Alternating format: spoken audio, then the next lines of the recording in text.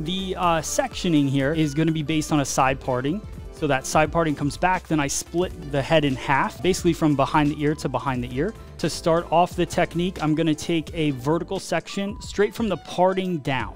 So we'll have a weaker side or a less dense side, and then we'll have a heavier side in this cut. As I start to take the hair out, I'm going to start in the top part of this section.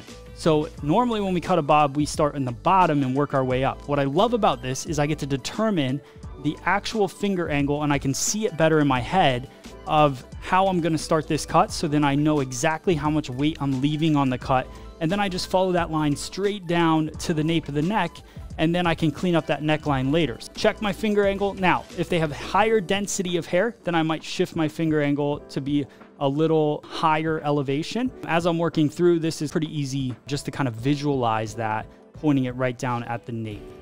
See my finger angle as I'm working through it. And now I'll just continue down that section, staying vertical through it and just connecting those 2 points. So I've got my point from above, it's right in the inside of my finger, down to my fingertip.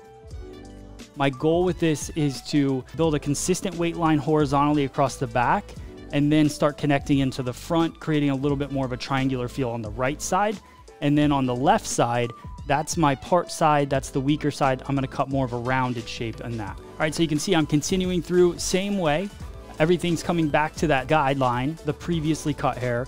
So I take a little bit of the new hair, bring it back to quite a bit of the old hair. So I have a nice strong guide, and you can start to see that buildup of weight in there. And this is one of my favorite things about cutting the hair this way, is just watching the shape, the actual shape of the bob that you're going to be working on anyways, unfolding right before your eyes. That's the most important part to me, because I can make that first cut and then determine, is this exactly where I want it to sit, or do I want it a little bit shorter? So that back point where the nape is, that's actually, you can see how long that is. We're going to take most of that off. So that's kind of the great part about this. When we start cutting from the bottom up, a lot of times we cut that bottom so short because we're trying to cut it exactly the way it's going to live.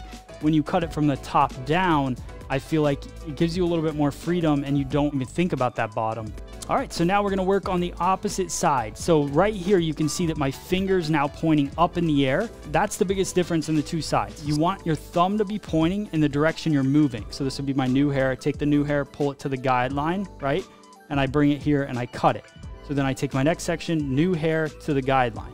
If I did the same combing on the opposite side of the head, I'd be pushing the guide into the hair. So if I shift my hand like this, and now I come over top, I'm now grabbing the new hair, combing it over, and bringing it into the guide. So new hair to the guide, new hair to the guide. That's the goal as we work through it. We're traveling. We traveled all the way across the back of the head, little by little, half-inch section at a time. And then when we get to the behind the ear, that's over directed straight back to us to cut a parallel line to our shoulders. So if I'm staring straight into the back of the head, that line's parallel to my shoulders as I go through. As we go through and cut the head, right? If you look at the surface of the head, the way that I think about this is we're cutting on a round surface. So 45 changes throughout the head shapes. If I'm holding the hair at this angle at the start, you can see that from all the way up to the occipital bone, which is right here, that's all the same angle, which is 90 degrees coming out from the head, right? Then as soon as it gets over the occipital bone, then it starts to go away from the head because the head curves away.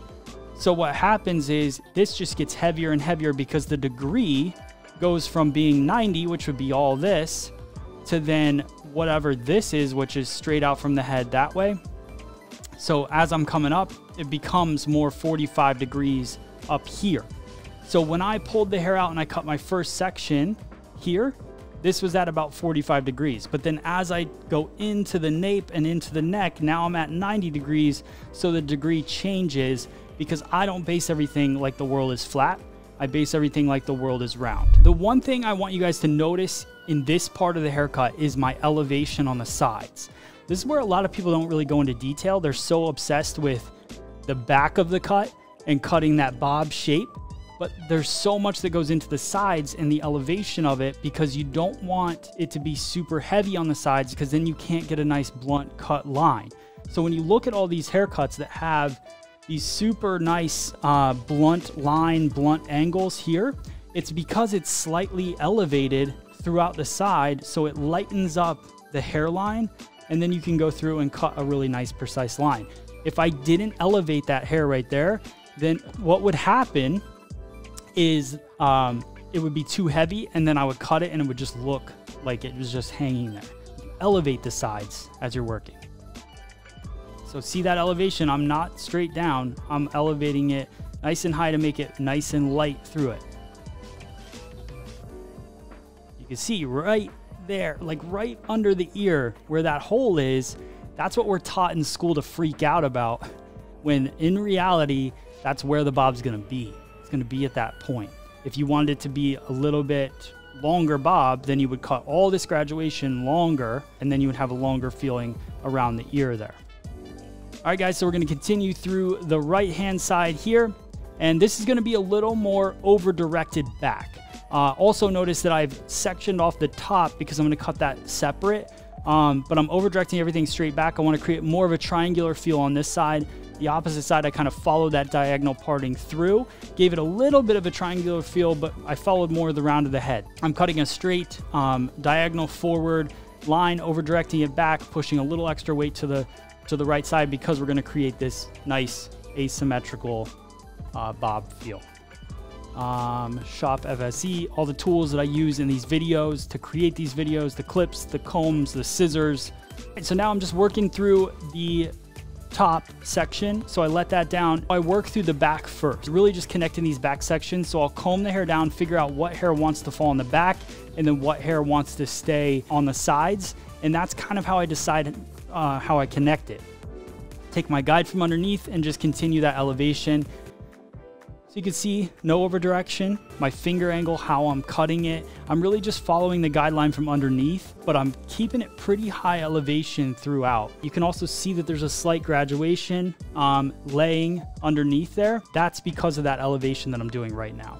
I'm gonna go in with Moroccan oil just to smooth it out. I'm gonna do a flat wrap blow dry. All right, so now we're gonna go through and we're gonna detail the outer perimeter. So notice how I'm just using the scissor to kind of draw my line first, and I work through. Now, the reason this is so easy to go through and cut is because of that elevation, because of the light feel to that outer perimeter line. So if I didn't elevate it, this would be very difficult. I'd be chopping through it for hours, right?